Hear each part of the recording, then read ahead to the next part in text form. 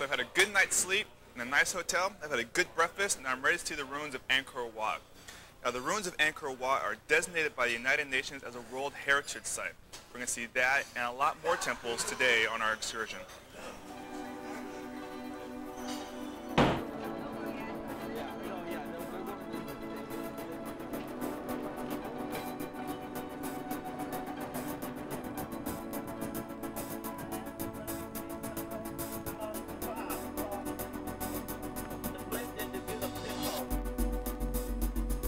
Our first stop today was Angkor Wat, which means Great City.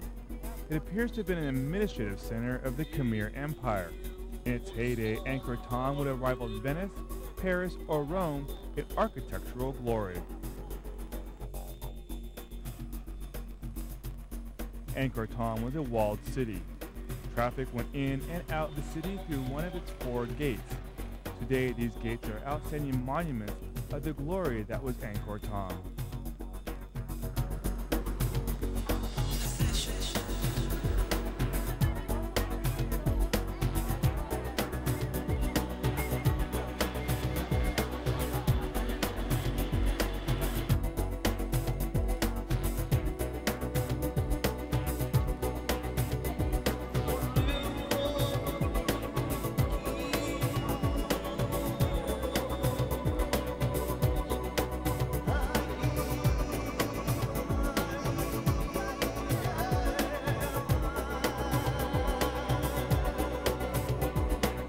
Inside Angkor Wat is the impressive Bayon Temple.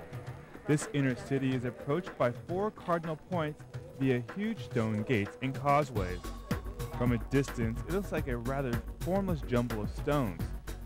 The Bayon forms a 3-tiered pyramid with 54 towers, each dominated by over 200 huge 4-meter-high mysterious faces, facing out to the north, east, south, and west.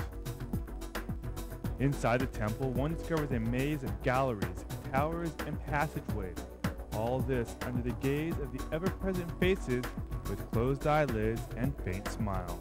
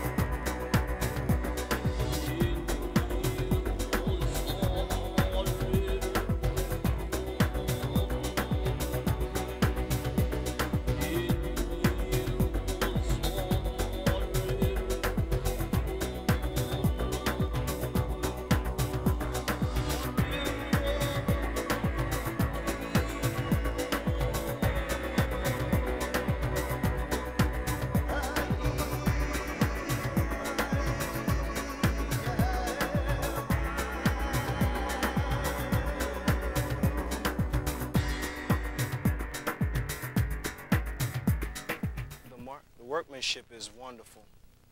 It's amazing what these people were able to do back in the day. I am amazed. Intricate details on the stone cuttings, it's wonderful.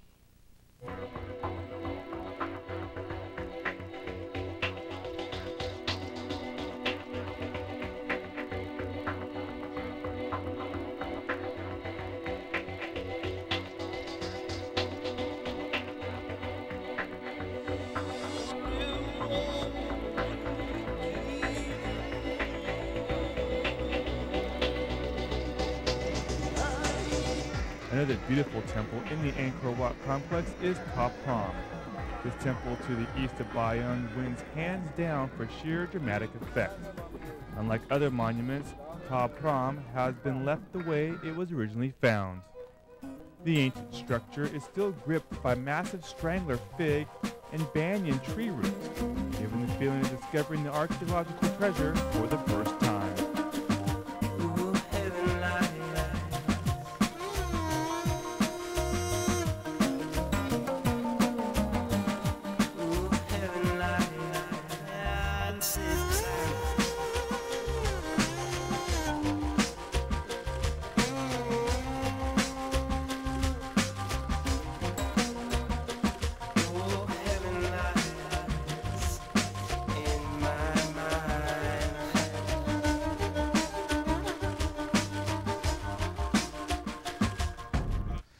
a temple right now that was built in the 11th century AD. It's one of the last temples that was built here in Angkor Wat. When it was abandoned for good. And over the centuries, these huge trees have sprouted up. Now the Cambodian government wants to tear them down, but preservationists have prevailed and the trees will stay put as they have been for centuries.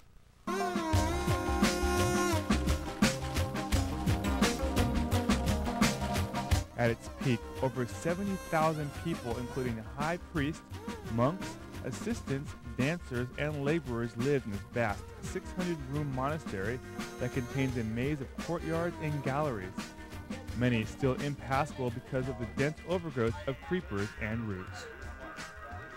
While there are many temples in the area, the grandest one of them all is Angkor Wat. Angkor Wat stuns you with its size and amazes you with its art and architecture. This site covers an area of 500 acres. A moat 200 meters wide and 6 kilometers long forms a barrier to the outside world. From the main road, you walk 230 meters over the moat causeway to an impressive tower. That is only the guardhouse.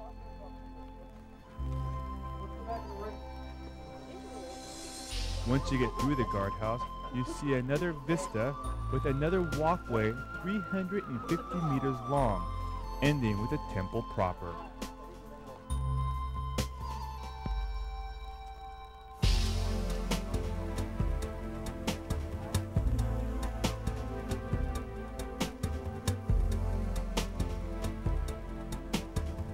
Five towers dominate the skyline, 4 surrounding a central fifth.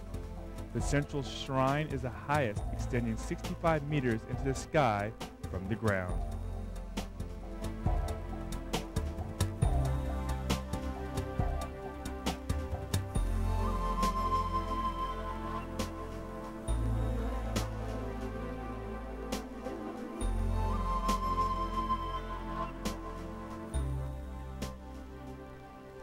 It took about 50,000 artisans, workers, and slaves about 40 years to complete the world's largest religious building.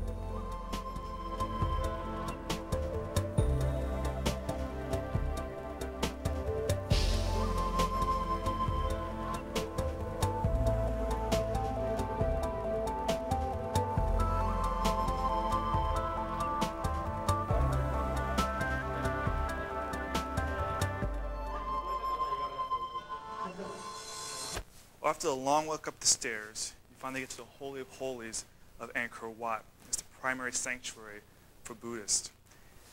What's interesting about this whole entire complex is that the whole entire facade of every single column, wall, ceiling was at one time carved with intricate artwork.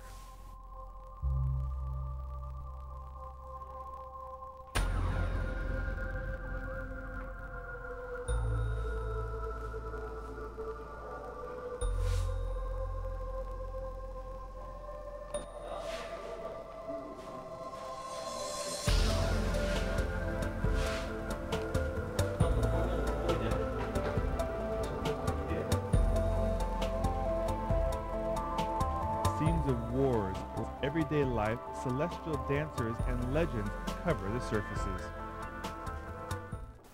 The release of this northern portion of the Western Gallery represent an episode of the Ramayana, an Indian epic tale which recounts the exploits of Prince Rama, an avatar of Vishnu. We see here the Battle of Lanka, in which Rama's monkey army, led by the monkey general Hanuman, fight the demon kings of Ravana's army. Rama's army seeks to rescue his wife Sita, who has been captured and held hostage in Lanka, Ravana's capital. To the Khmer people, Angkor Wat is more than just a pile of stones. It is more than just the remains of a highly advanced kingdom. It is more than just a tourist attraction. To the Khmer, it is a symbol of hope and a gift for the people of the world to enjoy.